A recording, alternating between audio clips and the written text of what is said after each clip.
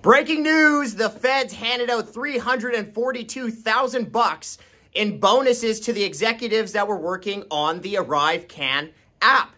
Yeah, you heard that right. 342,000 smackers in bonuses to the execs working on that ArriveCAN debacle. I mean, talk about the ultimate example of the government handing out taxpayer-funded bonuses to failing government executives. But folks, it gets worse because these bonuses amounts were only to one of the federal departments that were working on the ArriveCAN app. There was at least two other departments that were involved with ArriveCAN that wouldn't disclose if and how much they paid out in bonuses to executives. So let's break down the numbers that we do have, okay? So through the Public Health Agency of Canada, the feds handed out $342,000 to executives working on the app. Now, there was 8 executives all told. So if you break down the numbers over the 2 years that this was happening, the average bonus to the executives was like more than $40,000.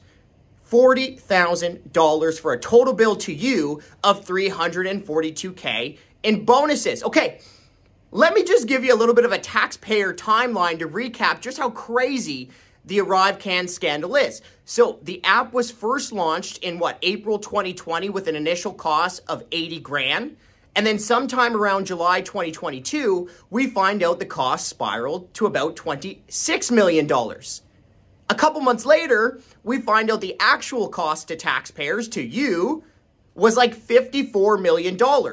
Now, after that cost was announced, there was outrage in the tech industry in Canada, and you actually had 2 independent techies recreate the app in like a long weekend. Some say the raw development cost of the app should have been like $250,000, not $54 million.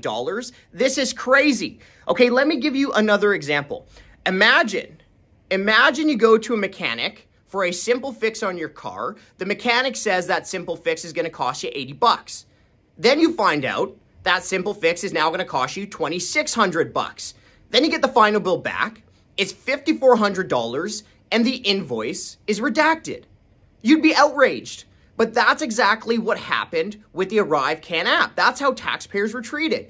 And now we find out, hey, no matter that this was a national scandal, the feds are still rewarding more than $340,000 in bonuses to the execs that were at least involved with the process. Where's the accountability? Think about the perverse incentives involved with this. Hey, don't worry, folks. You can make taxpayers out $54 million and bonuses anyways. This has got to stop. We have to stop rewarding failure with taxpayer-funded bonuses.